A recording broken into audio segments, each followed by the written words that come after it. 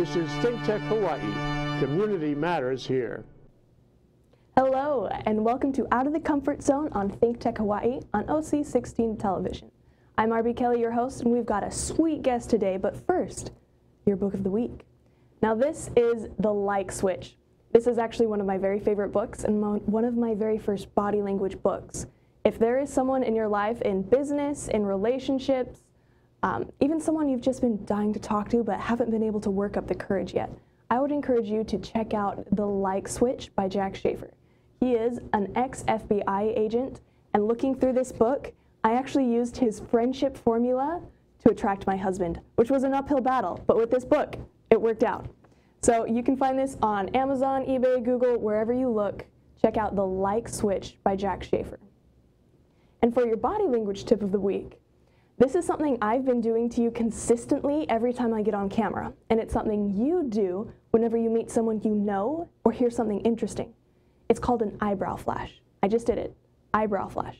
Whenever someone walks in that you know, you recognize, or you like, you tend to flash your eyes at them. Just a quick eyebrow flash. Now, if you do it too long, it's a little bit awkward, it's a little bit weird. And if you do it like too much, like, hi, it's a little weird too. So just do the one for half a second up to 1 second. That's called an eyebrow flash. And that's a friendship signal. It's something you send to people to say, hi, I know you, I like you, you're cool, let's be friends. Now, you don't see this signal as much in Japan. They don't tend to use their eyebrows as much. But everywhere else in the world, the eyebrow flash, just like that, says, hi, I like you, you're cool, let's be friends. So if you pair it with a smile, with a wave, handshake, or even a shaka, that's a good way to say, you're cool, I'm cool, let's be friends.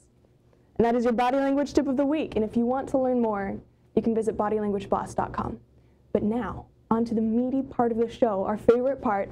I've got a really cool guest for you today. His name is Jared Larsen, CEO of, what is your company, Jared? Breakaway Consulting and YDP for Life, which is a youth development program as well. Youth development program. Well, thank you for being here. I'm going to shake your hand. That's a good handshake. Yeah, that's a good one.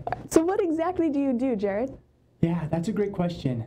It's really interesting. I've had an opportunity over my business career to really establish what my purpose or my calling in life is. And I think that so many people go through life wondering and struggling what that is and not really giving much purpose or thought to it. And I think about 6 years ago, I really made a purposeful and intentional desire to find that. For me, I think if I were to answer what I do, I change people's lives. I help transform businesses, I help transform people, and I give them that opportunity to step into their own greatness. Wow. The one thing you said that really struck out to me was finding your passion. And I know so many people, and I've been one of those people who's just going through the motions at a job that they hate, just showing up. But in my own life, when I finally found something I love to do, that passion, it changed everything. So is that what you help people do? You help them find the purpose and the passion in their life? Yeah, absolutely. Starting with businesses, right? And it's so interesting as I come in and consult with various different businesses, we have to start at the personal level. So many people focus on the business and the metrics and the numbers. What I really believe in is in transformational consulting, and that is starting at the human level, at that personal level, that one-on-one conversation, and really helping them understand who they are, who they want to be, and where they want to go. And once we start identifying that, people's passions and purposes start aligning with whether it's a corporation or whether it's a family or whether it's a relationship or dating, they start understanding what direction they can take, right? Wow. Could you repeat one part for me? You want them to understand who they are? Yeah, who they are, what their purpose is, or their passion. Some people call it a why, and then they know how to get there. And one thing that I hear, and people at home, if you're struggling, if you're watching this and you're thinking, I'm stuck, or you've just been wandering aimlessly, maybe no direction or purpose, I want you to think about this. When we go somewhere, do we simply jump in our car, back out of our garage, and decide to drive somewhere and then make a decision? Or do we make a decision on where we want to go, get in the car, put the seatbelt on, and say, I'm going to TCBY to get white chocolate mousse with Reese's peanut butter cup, and you drive straight there? And I know it's kind of funny, but the reality of that situation is when we know where we're going or headed, we can get there much easier, and it really cuts out this getting stuck. It gives us a little bit of that supreme focus on that endpoint or that end goal in mind, right? You know, Jared, that's really cool. I was having a conversation just the other day who was telling me that they felt like they were stuck in a rut.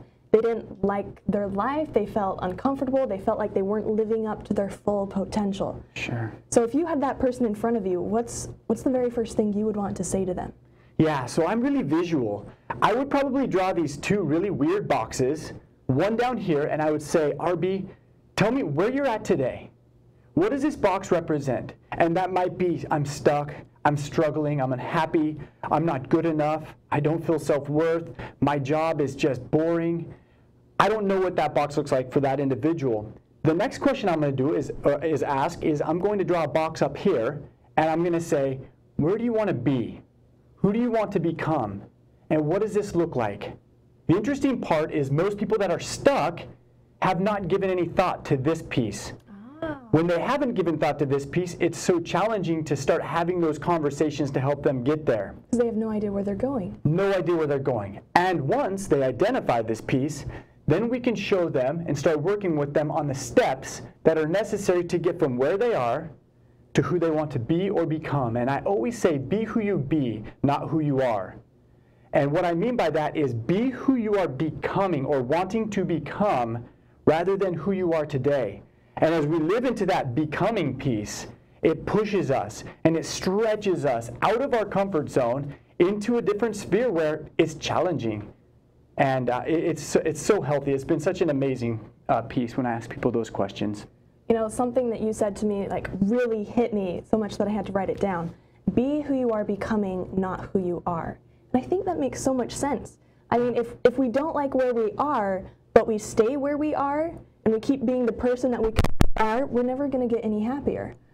So to imagine and think of the person you want to be in this box up here, and then start being that person, that's incredible. Yeah, and you know what is really strange is I work with athletes, I've worked with some really amazing people that are still stuck in the past.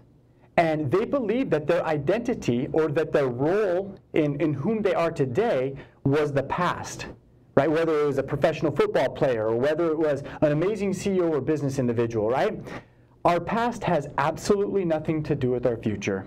And it's a really interesting phrase. Our past has absolutely nothing to do with our future. And people will argue with me on that. It's really quite funny, actually. And they say, you know, I've had this, experienced this, I've been in a relationship or divorced, and I'm really proud of who I've become today. And I say, that's right. The things that you've done, even yesterday and in your past, have helped shape you to who you are today.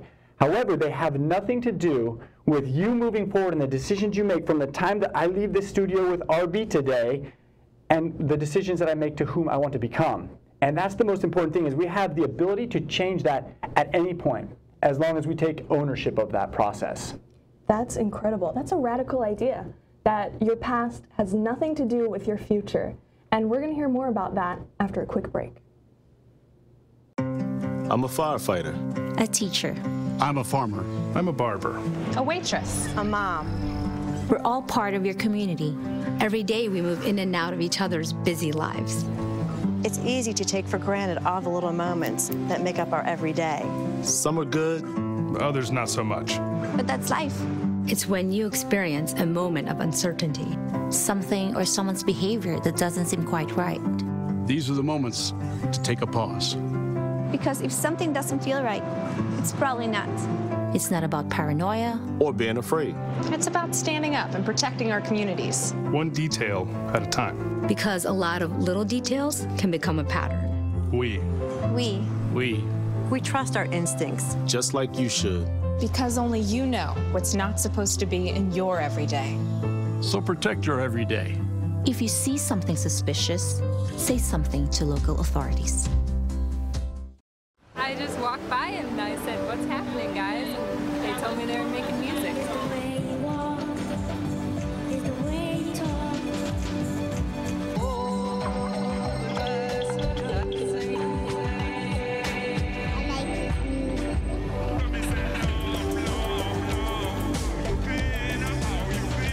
They said I could play, so any chance to play at all. You know, that's my life. I love music. Yeah, I saw it. Hi everyone, we're back. Welcome to Out of the Comfort Zone on ThinkTech Hawaii on OC16 television. Now we are here with Jared Larsen, and we were talking about the gap between where you are and where you want to be. So tell me more about that gap, Jared. Yeah, well, the gap is something that I believe is what separates the good from the great, or the potential average and the achievers. And the reason that I say that is, as we live in our life today, our current comfort zone, everything that we know, it feels great, normal, there's routine, there's habits that we've created. When we step outside of that box, it's uncomfortable, it's painful, it hurts a little bit, you know? And I know you've probably done something in your life where you're saying, wow, this just doesn't feel right. The tendency is to fade back into that box, back to where it's comfortable, in essence, not growing. And so what I believe is that the difference between the good and the great are the great have this ability to push past that uncomfortable level, and they realize that this gap that exists, this seemingly large gap, and sometimes I'll even talk about weight loss, right?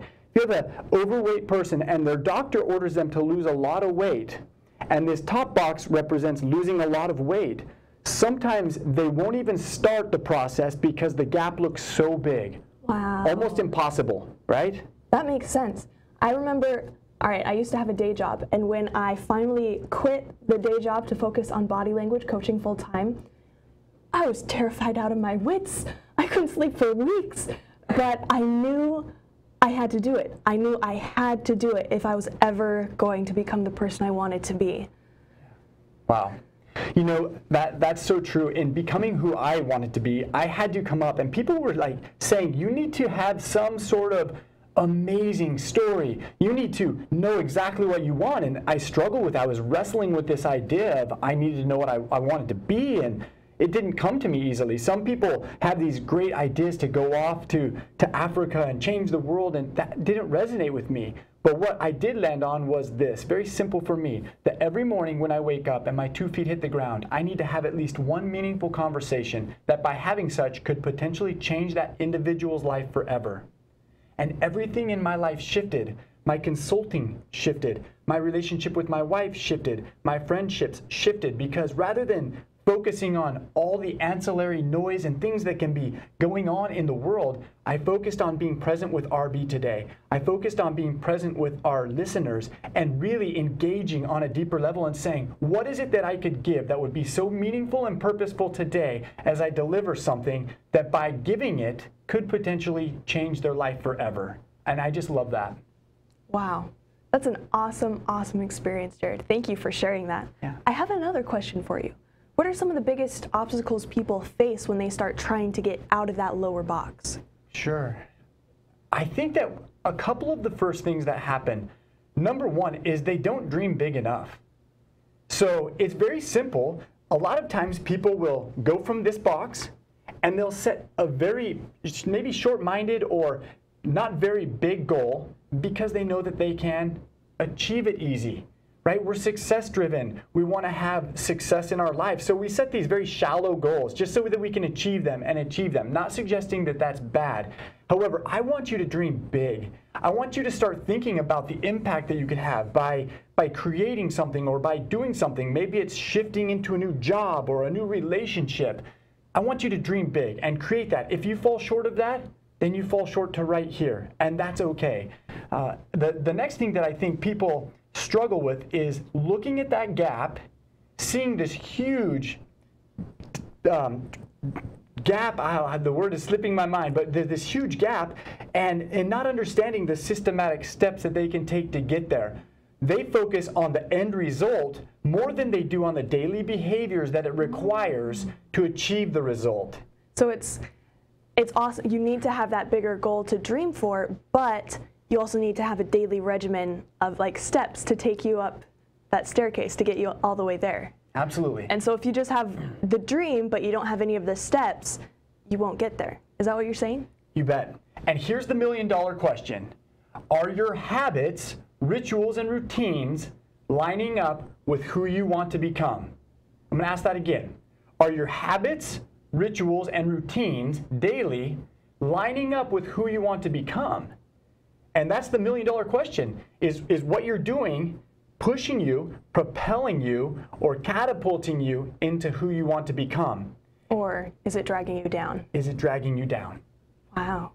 So what are some of the advice you give people when they're trying to design this daily schedule to get from where they are to where they want to be? Yeah. First of all, I'm going to sit down with them and I'm going to establish passions that they have, things that they desire, things that light them up. For example, I may ask the question, RB, take me back to a time when you remember you were so happy, you just had this energy and this light and something was exuding from you. When was that? I think that might have been the last time I took my dogs to the dog park. I'm a bit of an animal lover. I also feel that every time I get on the stage to answer a question or to actually physically help someone with their body language. Incredible. I want you to remember that feeling.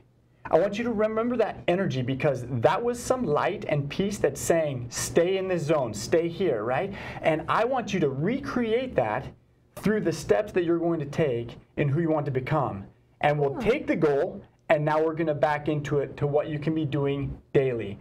More often than not, I'll say, show me your calendar, and I'll show you your future. Ooh, explain that. Show me your calendar, show me your future. It's so interesting as I ask people to show me their calendar, they say, oh yeah, no, I've got a calendar, it's awesome. It's got a bunch of stuff, I have a lot of appointments.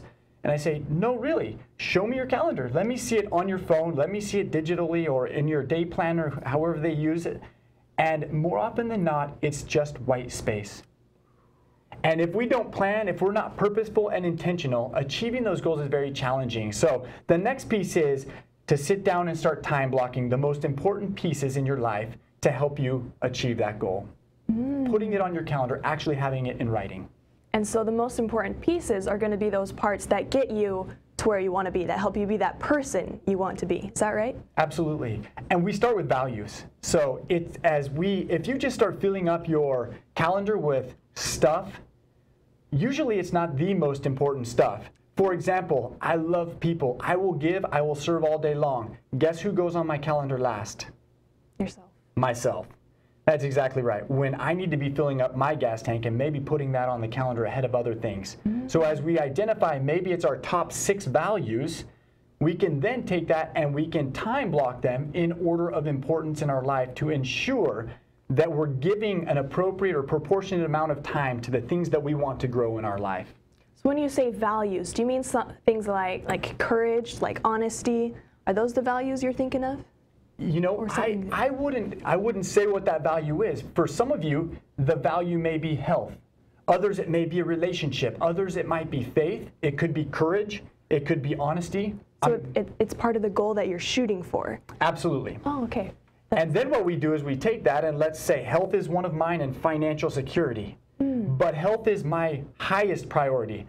I'll make sure that I put cycling, working out, or running ahead of my priority for financial security, and maybe that's work and different ideals here. However, so often people do it backwards. That makes so much sense. That makes so much sense that, okay, if the person that you want to be is healthy and financially secure and has a great relationship with their spouse, like you are going to put those things first above anything else that comes up in the day, so that your daily steps are consciously, the first part of every day is getting you towards where you want to be and helping you go up and get closer to this person you want to be. Is that right? You got it. That is so cool. I love sharing the example with my wife. So I love her like crazy, and she is one of my highest priorities. The interesting piece is I love my bicycle. I love to ride and cycle. And actually at a point, maybe my bike was super up there with my wife in terms of importance.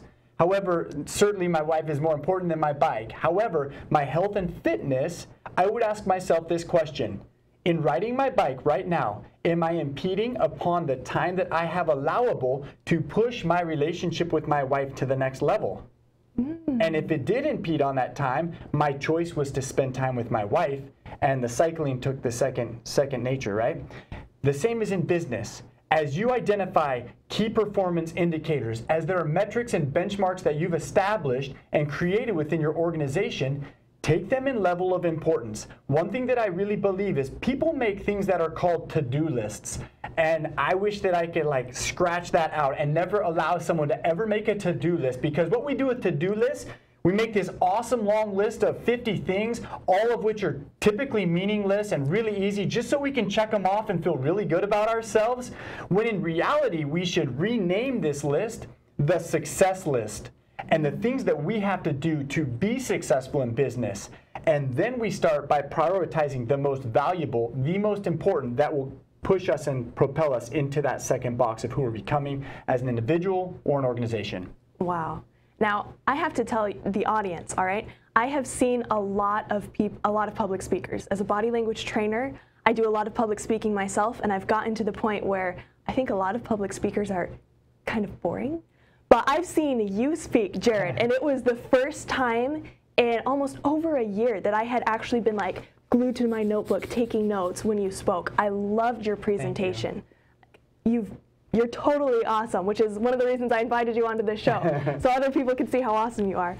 But what are some other ways people can learn from you? Do you do coaching?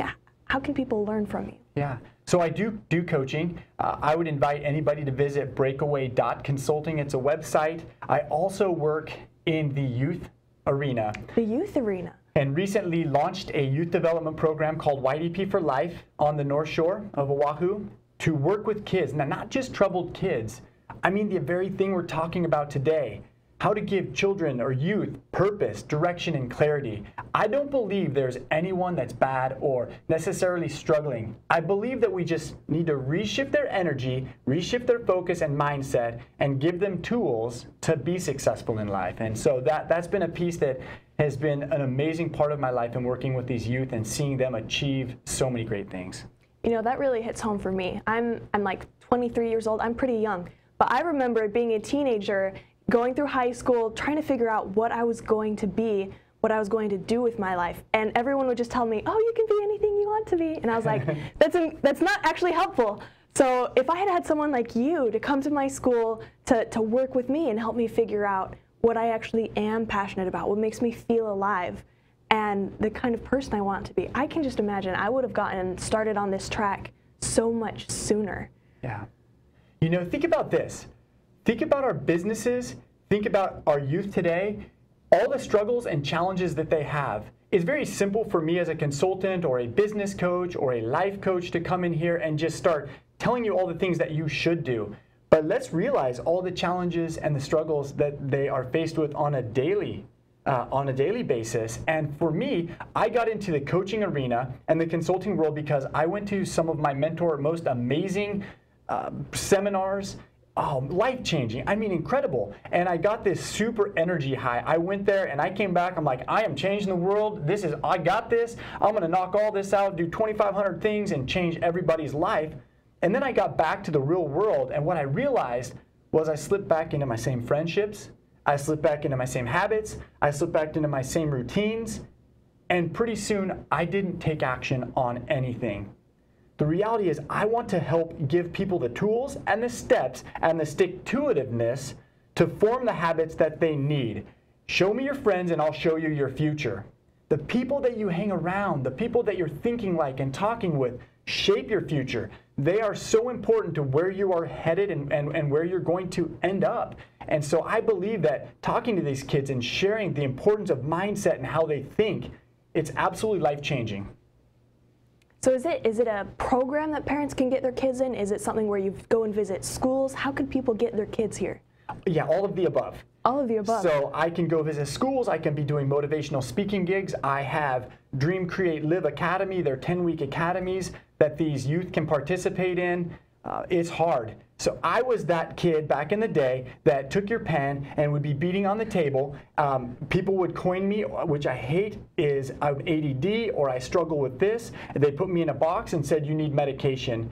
And my parents refused.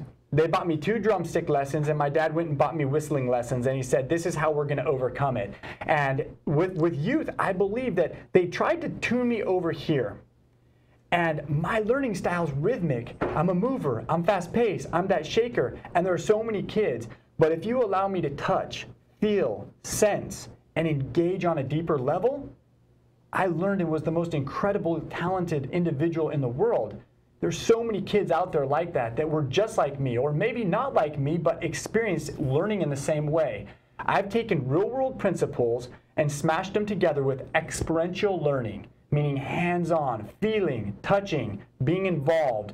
I believe that that can life hack learning for these kids and help take them to the next level faster. So the real difference, it's not enough just to hear about, oh, these are the steps you should take. It's not enough just to sit through a motivational speaker.